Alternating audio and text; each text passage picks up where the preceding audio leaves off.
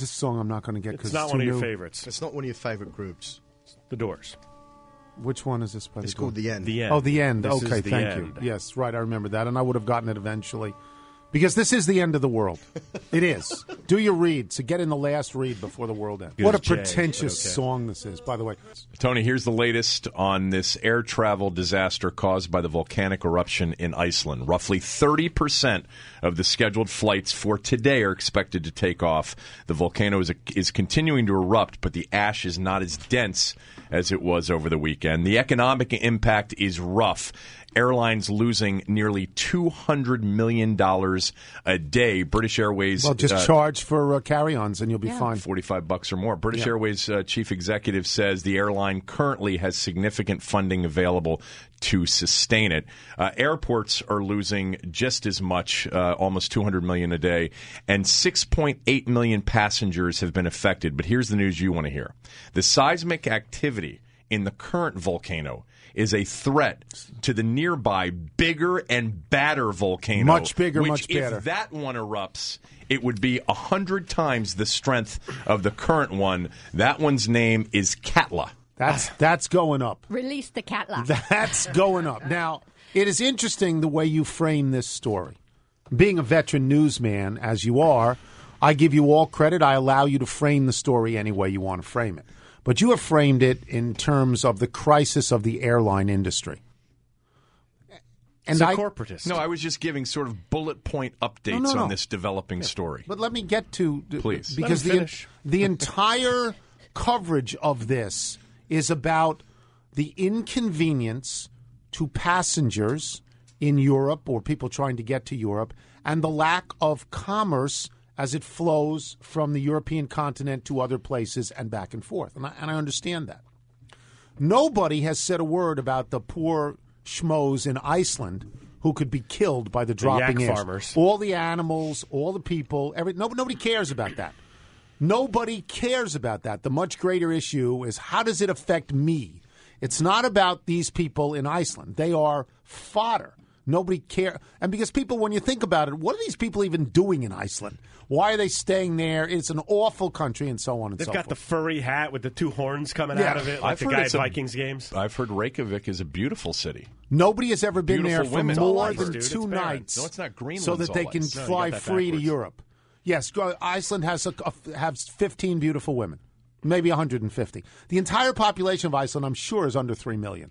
Oh, it's much less than I'm that. sure there's nobody in Iceland. It's under 1 million. So there's nobody there. There's nobody there. Now, let me get to the other point about this. Wrong in about 10 seconds. Okay? If you listen to this, if you listen to the pressures being exerted upon the governments by the airlines to fly the planes, if you pay attention, it should remind you, if you're of a certain age, of the plot of the movie Jaws. That's what this is about. Oh, come on, send the planes up. We need the money. Oh, come on, open up the beaches. We need the money. This is the only way we make money on the beaches. Okay, one girl got her leg bitten off. Where's Quint when you need him? Well, okay. That's the whole point that I want to make, that the pressures exerted here are going to be, come on, we can do this, we can do this. And the first plane that flies through this thing and disappears and goes straight down because it eats all this volcanic ash and its engine seize and it's done, everybody's going to go, oh, we shouldn't have done this. Oh, this is a terrible idea. Oh, my God, how could we do this? And my point as somebody who's fearful about flying is you don't send them up. Of course you don't send them up. This is the bird problem times 10,000. This is thick stuff. If you look at Iceland, the entire country is covered with like a foot of sludge at the moment. That can't be good for a plane, right? Even if it doesn't get into the engine, it's like the thing with ice. The weight of the ice changes the course of the plane. You can't. What is this junk? It's like it's schmutz beyond words. Whatever it is, Volcanic it's ash. better for the environment than all the jet fuel that the air would be choking on if these planes are flying. By the way, population of Iceland, you want to take another stab? You were a little high at 3 million. I said it couldn't be more than 3 million. And Sheehan said under 1 million. It would barely be higher than 3 million if you multiplied it by a factor of 10. 317,500. That's all there are there. According so to a 2009 let's say there's estimate. 10,000 beautiful women. Now I want to continue on this vein with this whole sort of airline circumstance because it's now going to land on us, right? Well, I was just watching this weather map, and it really reminded me of the blizzard weather map because there was this wraparound effect, and it's the coming plume this forecast. way, and then it's going to wrap around, and we're going to be caught in this swirl of ash. Everybody is not here. Yeah. No, not in my house. Parts of North America, but they're saying primarily North and areas of Canada. When did the maybe wind? Nova When did the Scotia. wind start blowing from Europe to us? I thought it went the other jet way. stream goes the other way. Goes the other way. Isn't that the big one? The other thing, Maybe the other it's coming around the wraparound. entire globe. Taking a long the other way. point that I Long wanted to make because I've watched these people in Iceland, the Volcanologists, which is a fabulous name, Volcanologists. Live long and prosper. Right. That's their yeah. Here's what they know. They know nothing. Absolutely nothing. They don't know when this is going to stop. They don't know why it started. They don't know where it's going to spread. They are out there collecting little baggies of schmutz. They're out there every day with their little baggies of schmutz, and they want to go run numbers on them. And when it's all over, if anybody survives, they're going to tell you how to win the last war. They don't know anything. Anything. They are a bunch of nattering nabobs, to quote the late, great Spiro. Am I wrong on this, Gene? They know nothing. See the weather maps? Look at that ash movement. Yeah. It's like circling the whole globe. That is one piece Here's of what ash. they do know. They do know They know from nothing. history that the last 3 times this volcano erupted, the one with the like end of the 30 world. letters, Dinosaurs lots went. of consonants. The next one went, The too. next one Katla. went. Katla went as well. And what happened?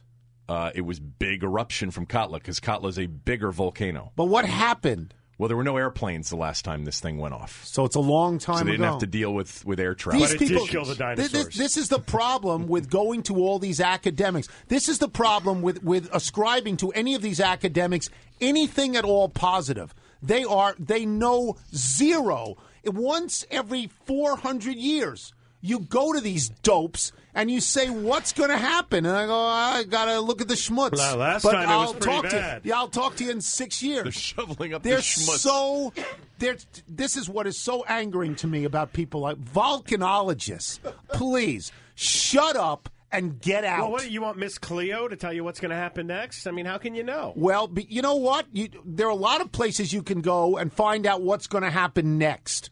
There's a lot of people in America in a lot of different disciplines that can tell you what's going to happen next. Boudreaux doesn't even know what goalie he's Mel starting tonight. Kiper is smarter than these volcanologists. Why didn't they learn anything from Mount St. Helens? Or why didn't Mount St. Helens have the same effect? I think they capped it. Because after there's that last nothing round. there's nothing to learn. This is a phony baloney job with phony baloney academics. Well, this is the stuff that Mel Brooks, this made Mel Brooks billions of dollars because he understood that these guys are phonies. They walk around with their parkas on and their schmutz bags and their little Ascots. dowling rods, and they entertain people at parties. Oh, I'd like you to meet Thor. He's a volcanologist. You ought to take a giant piece of lumber and hit him in the snout with this. He's an idiot. Kick What do him you right think, in the Gene? ash. Gene with her silent laugh. Why would these volcanologists be any smarter than the meteorologists? They're not. They're all just They're all flying Bob by the seat Ryan. of their pants. They don't know what this is not science. They don't know anything. When it's over, they'll tell you Yeah, what they'll tell happened. you exactly what happened I don't the day care. after. Right. I don't care when it's over. I would like to get out ahead of this thing. Here's what you need to know. The volcano Stupid. is going to do what it wants to do. That's right. That's exactly It right. is what it is. Volcanology be damned. We'll be back. I'm Tony Kornheiser.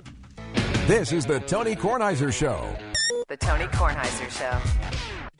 Are you paying attention to this volcano? No, Not at all. not at all. So you're not going to Europe anytime soon. So you don't. Well, care. no, I'm certainly not going anytime soon. I am trying to plan a trip to Spain for the summer there now, but I don't think Who knows? Spain is affected. It's not yet. Spain is Oh, it's not? southernmost. So that just shows you how I'm not paying attention. No, I'm not paying attention. not at all. Okay. I mean, I'm sure that you have the end of the world coming. The end of the world is upon us. Absolutely, Yeah. it's Well, upon us. volcanoes we've been having for like several million years, right? Not quite like this, though. Not quite like this. Are we gonna? Is ash gonna cover us at PTI by 6 o'clock? No, not today.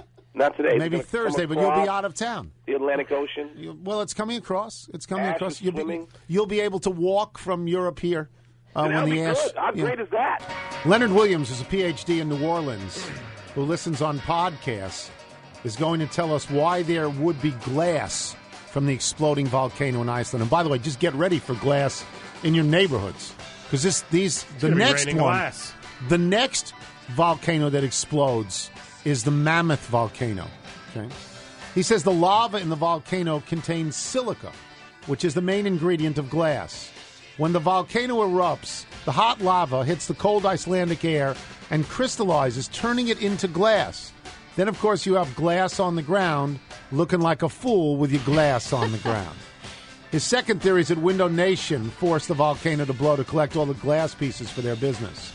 And he says, please keep in mind that my doctorate is in education, not geology, so it's a 50-50 chance.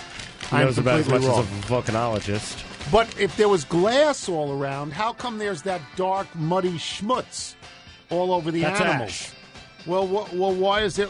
Is glass part of the ash? No, glass would be a different substance. Well, where is the Yeah, glass? where is the glass? Where's the glass then? Why isn't it like falling on the rooftops? Why like doesn't hail? it twinkle when it comes down? And why doesn't it knock? Yeah, and why doesn't it kill the animals? All the farmers have sent their wives and children, daughter children, away. This is like the ancient Hebrews 15,000 years ago. They've sent the breeding component away while they take care of the animals and the land.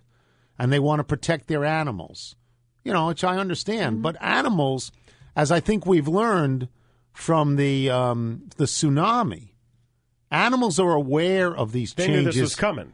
They're like Wilbon. Yeah. They are not They're surprised. not surprised at all. They know it first. They feel the earth heard the moving drum under their beat. feet. That's exactly right. Mm-hmm. And so the animals are aware of this. Now, the animals are penned in, so there's not much they can do. But if you set the animals free at this point in time... They knew already. I mean, I've read reports that many of the cow herders up there, a lot of the cows had broken free and made a break for the ocean. And a lot of them were just hanging out in the water in the ocean. They're freezing to making death. this up. They can't get to the ocean. Yeah, well, I don't. But were you? I guess Iceland is kind of landlocked. But were you? Well, it's not actually landlocked because it's an Ireland. It's an island. Well, then why couldn't they get to the ocean? They'd be surrounded because they're by water cows. on three sides. Because they it's an can't island. run that fast. They're cows. It's going to take them a long time. All right. What did you say that you were going to go to Iceland for a wedding? No, Sheehan was telling you he knew of someone who went for a bachelor party. I've heard Iceland, or I guess Reykjavik specifically. Well, what other cities are there? I guess that's it. They have how many? I mean, we determined there's nobody there. 17,500 people in the whole country. And it's your position that all the women are hot. That was not me either. No, whose position was that? That was Nigel. That was mine. Nigel, it's your He position lives that near 'em. all the women are hot. Yes, that's right. Have you ever been there, Nigel? When I stowed away to come to the States, we actually stopped off in Iceland for a You bit. sure it so wasn't Greenland? I was Because pretty they're very sure. similar. Let's try Do that. the hot women stay? How long do they stay in Iceland? Don't they come here and become supermodels? Well, I think they work them in shifts, yeah. So it's like, 12-day shifts, and then they bring in fresh supermodels there. I mean, because I have enough money to send for a couple of hot Icelandic women. So check this out. So I just did a Yes. little research. Reykjavik, the city, It's the capital. 120,000, but the Reykjavik metro area has 202,000 of the 317,000 people. So it that has inhabit most the of the entire people. country, yeah. What's the second biggest city? Don't know that, but I know that Hannah Berna is the mayor of Reykjavik. Is that a woman? Don't know that either. Don't know that. Let me I click don't on get a involved picture. in that name. And Roger in England writes, apparently Where's the he ash. been? Huh? We haven't heard from Don't Roger. know. Yeah. Apparently the ash from the Icelandic volcano is now headed for Canada. I didn't know that Liz Clark had such control over the forces of nature, which leads us to the Liz Clark email, Nigel. What is the Liz Clark email? Well, she said she also spent a time in Reykjavik and said it was absolutely lovely. Did she become one of the hot Icelandic babes while she was there? Could be. I think when you get there, I think you become instantly a little bit more attractive, yes. Do they all speak English in Iceland? Because their own language is unpronounceable. It's every word is 50 letters long. Well, they do speak a bit of English, but I found that if you just throw money around, that's the international language, so that's really what they understand. I think Liz also wanted to straighten out some confusion between Canada. Iceland and Greenland. She says Greenland is the dump, and Right. Iceland is quite No, lovely. then why Didn't would they she have say named that? it Greenland? That makes no sense. Right. Greenland means Obviously, it's it's verdant. Iceland because it's Lovely. icy. Right. Right, Iceland's got to be a Duh, dump. I mean, I love Liz, but It's not the gotta be brightest a bulb dump. in the drawer, let's be do, honest. do you think that the people in Iceland, what other than becoming a volcanologist, What do you become? A farmer, a yak farmer, a volcanologist, or you own a disco? What else is there in Iceland? What they got these spas because there's all this, sort of warm water right under the ground. There's. It doesn't look warm. The people that get sent there, when they report from there, they're wearing these unbelievable coats. Well, it is and the winter wind seems there to be right now. blowing. You have to keep in mind.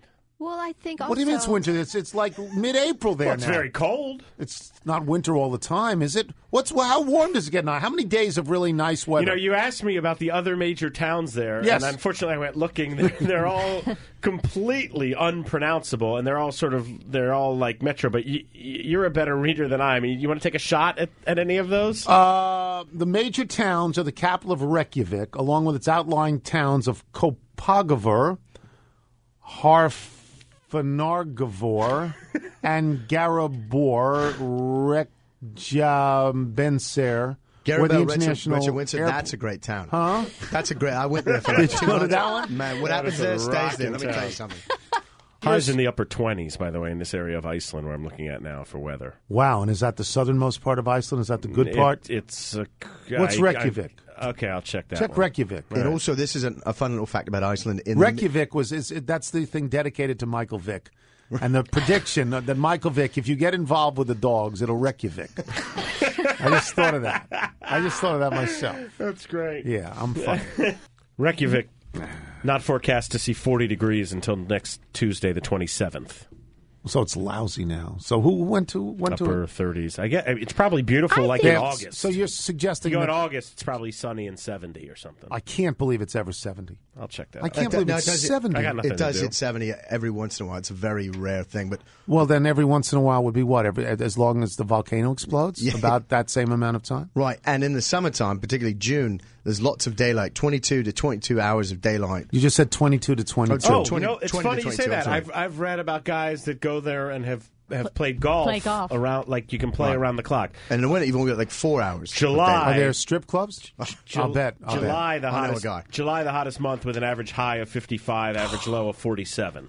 That's terrible. August 54. Yeah. Freezing. Respectively. You're freezing there all the time. Well, I think you go there and drink vodka. But you want to know something quite interesting? They have a very high suicide rate. Look at this. If you look at this chart of their average temperatures, their coldest month would be January with an average high of 35 and an average low of 27. That's so better not than that our cold. January. So does it not snow that much in, in Iceland? I guess it entire, snows ice. The entire ice, temperature range is a high of 55 in July and a low of 27 in January. Yeah, but you have to take an umbrella with you because the right. glass could be falling on your head. You know what? You and talk cut about your snow, jugular and not kill much you. precipitation at all. Because it's all ice. Looks to be about 25 inches a year of precip. We had more than that. We had much more than that. Greg Oden's got more than that in his pants. We really need to go to Iceland, is my feeling. Yeah. Let's do the show from Iceland. Let's take it, road trip. as opposed to Rehoboth Beach. Let's I don't take know a that break. You can drive there, though. To Iceland? Well, soon when the ash comes all the way through the ocean. Bridge. Yeah. We'll be back. I'm Tony Kornheiser. This is the Tony Kornheiser Show on ESPN 980.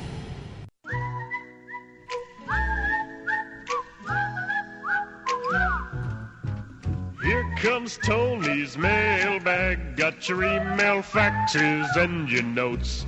Here comes Tony's mailbag. Gonna read some for all you folks. Thank you, Gary. From Bob Gawler in Washington, D.C. So the Great One wants to know what happened the last time Iceland's volcanoes erupted like this, when Laki erupted in 1783. 50% of Iceland's livestock died. 24% of the population died as a result of starvation. The summer without sunlight struck Europe, resulting in several severe crop shortages and some... and some suspect that it created the conditions which led to the French Revolution. So nothing too major. From Charlie Fliegel in Bethesda. No jobs? I know you're getting a little bit older, but I'm surprised that you forgot all of 2009, in which it appeared everyone in Iceland was a banker or a stockbroker, hence them being blamed for destroying the European economy. Oh, that's right. Also, if you were born there, you have a 10% chance of being in a World's Strongest Man competition or a Viking. From Phil Knight in Richmond, Virginia. I just want to know if Jean swung a cat, how many volcanologists could she hit? From Troy in D.C., I was stationed in Iceland for a year. The warmest day we experienced was a 66-degree day on the 4th of July, during the period when we got about 23 hours of sunlight. Many of Iceland's women are drop-dead gorgeous, and the younger Iceland people love Americans, but the older Icelandic people have a strong dislike. Farming, fishing, and drinking are 3 big-time skills of the Icelandic populace. Yeah. Have a wonderful day. P.S. It is the windiest population in the world. PS2, other cities besides the top 10 population are Keflavik, where the U.S. had military installations until 2006, and Sangardi, a town where the ESA fish boats come in, packed daily, some of the best ice cream in the world. What is windiest population? Yeah. Windiest place that's populated. Okay. Howard Metzger in New York City, the volcano E.G. Falakal Jokal is pronounced Window Nation. Also, the country's new slogan is Grunda Fjordur, the new Reykjavik.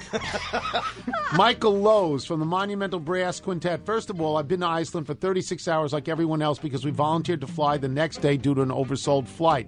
July is the only month that does not snow, while in Reykjavik, by the way, a great coffee, beer, and music town, the weather changed rapidly every 10 minutes from overcast and rainy to windy and partly sunny.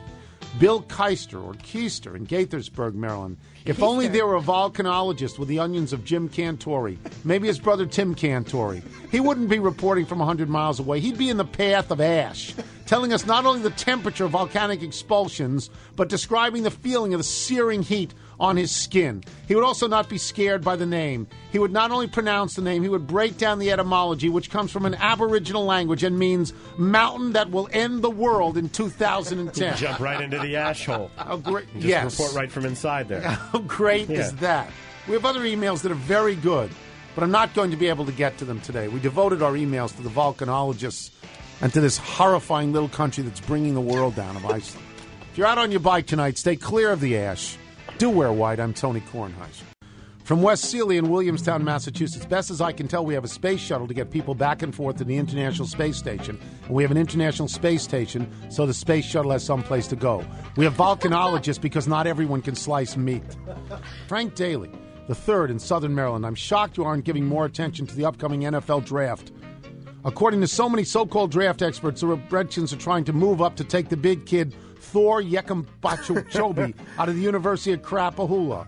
Volcanologists have absolutely no idea how his career will pan out. Thank you. From you, Milligan. Hockey pucks are made of vulcanized rubber. Therefore, volcanology must be the study of hockey pucks. No wonder they have volcano dust in Canada.